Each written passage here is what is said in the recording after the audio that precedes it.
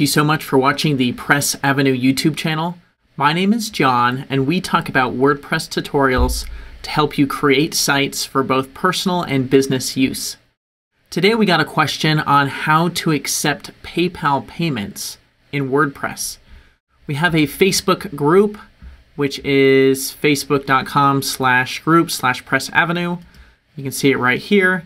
And 20 hours ago, Kelly asked, how is there a plugin? Do I use the button, etc.? PayPal does provide a way to drop a little bit of code into an HTML field to have a button. But as far as consulting sessions or invoice payments, we personally like to use a form to get additional info, additional contact info, and the payment all in once. And we'll show you how to do that. So today we're using WPForms. For more information, their website's WPForms.com. When you land there, you see something like this.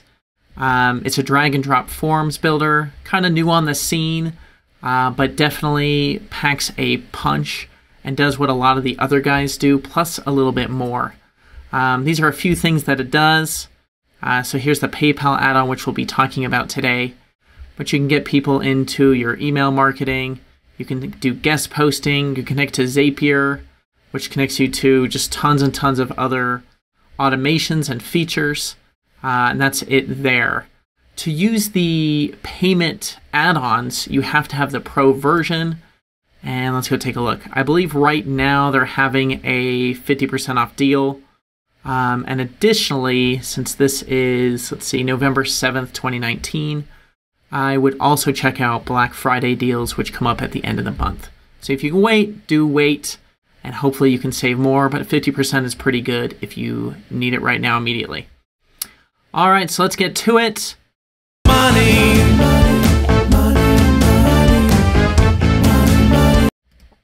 Let's see. So we'll go over to our testing site here, and we have WPForms installed, and it's the Pro version. So I've gone in and downloaded that from the account. They did provide this for free for my unbiased review. And honestly, at first I wasn't sure because I love Gravity Forms, but I'm actually really loving this plugin and everything it does. So let's go ahead and go down here. So I've activated WPForms, and then I have the light version because I did an additional video on that. You can check the playlists. And then I have some add-ons. We're going to activate the PayPal standard add-on. And then I'm just going to activate MailChimp to show you just a couple things while we're there. And now we're going to create a payment form. So I'll go to WPForms. I have a blank form already in here, but if I click Add New, it now gives me templates that I can choose from. So I can do Request a Quote form, the Billing Order form, so you can collect payments on product or services with a ready-made form. That's what I love about this. The templates automatically come with it. Additionally, you can get a templates pack add-on that adds even more templates. So you can make this super fast. To show you the billing and order form template, you click here, you give it a minute to load, and then it says name, email, phone, address, items, total, and a message. We are actually going to go back and just build something similar from scratch so you can see how it's done. So I'm going to add new. We're going to name it, let's see, what do they want here? Consulting or session-based business. All right, so that's what we'll do. We will say consulting payment. And I'm going to do a blank form. And we'll let this load. All right, so consulting payment right there, that's the title, and then it shows you up here what we're editing. Then this arrow shows, hey, you got to add some fields. So first, I will add a name field. Let's see. Yeah, no, it's right there. Name. So I click name. There it is. So under the name here, I can get first and last under format. Simple, which is just one straight line. I usually do simple if it's a longer form and let people input whatever they want just to get them to fill the thing out. First, middle, last I only use for applications, say like a volunteer application where you need to know everything. I'll actually leave it at first and last. And then I'll make this required. They have additional kind of field sizes, and you can hide the labels, and you can do conditionals as well if you didn't already know. All right, so go back to add fields. We'll do their name, and then I will ask for their business name. And I'm not going to leave that as required. Then I'm going to ask for an email. And then I'm going to go back to add fields, a phone number.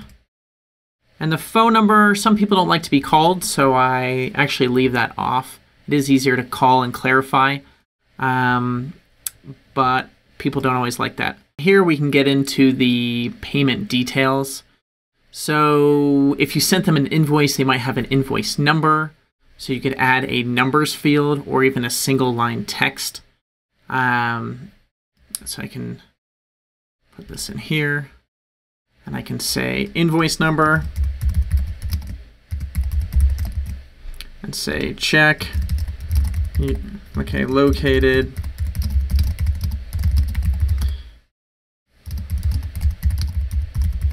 sometimes people can't find this, so they can add their number there if you have an invoice number. So that's just one thing you can do. We'll get rid of this, go back to field options. Next, you talked about date and times. So I can put this date right here. And I can say, what times work for you next week? So if you're a week out, maybe next week or the next 2 weeks or the next month. So you can say date and time. You can say this is required. What times would you like to? And time required advanced conditionals. Perfect. So if I hit save, and let me open a new window here and we can start previewing this. Let's see, we'll go here. The date field is really nice because it fills in a date picker for you. So let's go to preview, move this over, let it load. So phone, date, when I click this, just a really big thing. Hey, the 13th at whatever. Additionally, you can add in a description. Meetings available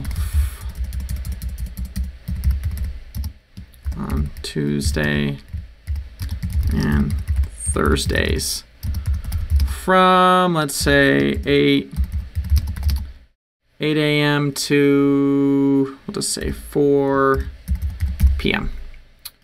So they can fill it in there. If you need additional functionality beyond this, I would check out Calendly. I'll put a link down below, which allows people to pick dates and times based on your availability through your Google Calendar. But we're going to keep to this because this works pretty well. All right, so they put in their date and times. Next, we're going to do a field for payment. So we'll say one session is, I don't know, $150. So we'll say single item. And we'll say session is $150. And then we can leave it at that. And then every payment option needs a total. So the total just adds it up. If you want multiple items, so you can say, wait, I want all these items. So how many sessions would you like? Or meetings or whatever. One meeting. Maybe we do, whoops. 2 meetings. Maybe we give them a deal if they pay in advance. So we'll say, that's not a deal. There we go. 3 meetings. So maybe one's $150. 2, let's see. Buy meeting times in advance to save. There we go. So now we're going to save some money on our sessions. Let's delete this. So how many sessions would you like? I could trip over that all day long. What times would you like to meet next week? Additional meetings will be scheduled later. All right. Meetings. 1, 2, 3. You can put an image choice. So image choice just means you put images on each one. You can see the placeholder there. Having an image for this doesn't make that much sense, so we'll just leave it at that. There's our total, and then lastly, actually we'll leave it at that. You could do an additional checkbox like, hey, do you want me to audit your website? Hey, do you want me to do XYZ? And it could be optional, and that's how you do a checkbox. Now we will go to payments, and we're going to do PayPal, and we're going to enable PayPal, and our PayPal is just PayPal on our website if you want to send us money. You can do production just means live. We're taking live payments. If you want to test out how this works, I would set it to test or sandbox. Payment type, is it a donation or is it a product and service? You only select donation if you're a nonprofit and it's set up that way through PayPal. You have to apply and let them know. It doesn't just happen magically. And then the canceling URL, send users if they do not complete checkout.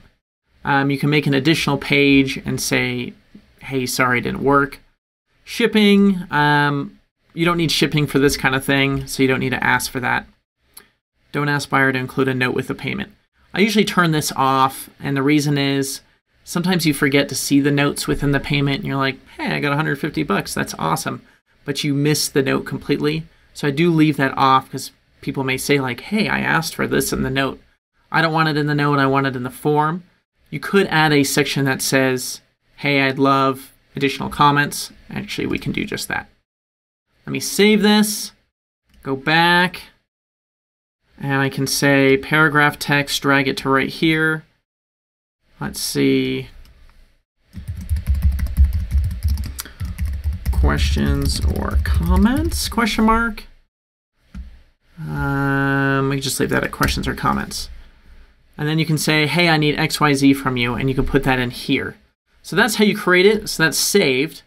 Now that the form's saved, we need a page on our WordPress site. So I'll go to pages, and again, this is just a testing site, but I can say add new, puts us in the editor. We'll use the standard editor for this. And we can say meeting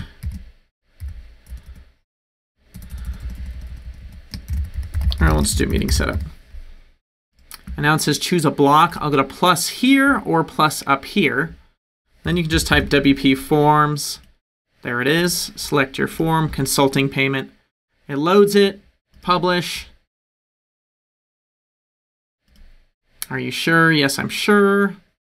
View. And then we have it here. So you can put it on our phone. Times, if I do one meeting, you see the total, 150. Does the math for you. 2 meetings, 3 meetings. Oh, 3 meetings, you get a deal. I was going to do 5, let's see, 150, 300, 450. I was going to do like 400. You can leave a comment. So you can just say comment here. The total's 250. Again, there's that $50, excuse me. When I hit submit, it now brings me to PayPal. And it says, zoom way in here. There's the $50 shopping cart total. They can log in or they can pay with a debit or credit card. So sometimes I mention on the form, especially when using PayPal, that you don't have to log in, just click the gray button that says pay with debit or credit card. Or they can cancel and return. So that's where you put in that cancellation link.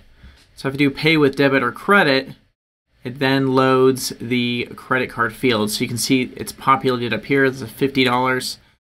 You fill out your card and hit pay now, and then we're done. So that's how it works. I'll go back and then back one more time. The last thing I'll say is if you go to WPForms and then settings, if you don't take USD or US dollars, under payments where it says currency, you would then select your currency here. So there it is there. I take USD, so that's what it's at by default. But do make sure to do that. Should have done it at the beginning of the video, but I just remembered. If this video was helpful in any way, I'd love a thumbs up. Additionally, let me know in the comments if it worked or didn't work, or if you have any other additional questions about WP Forms or just WordPress in general. Lastly, go ahead and hit that red subscribe button to see more WordPress tutorials like this. And additionally, you can go to facebook.com/group/PressAvenue and ask questions just like this, and I'd love to answer them via videos because other people have these questions as well. It's just they didn't ask. So thank you so much for your questions and for watching. Money.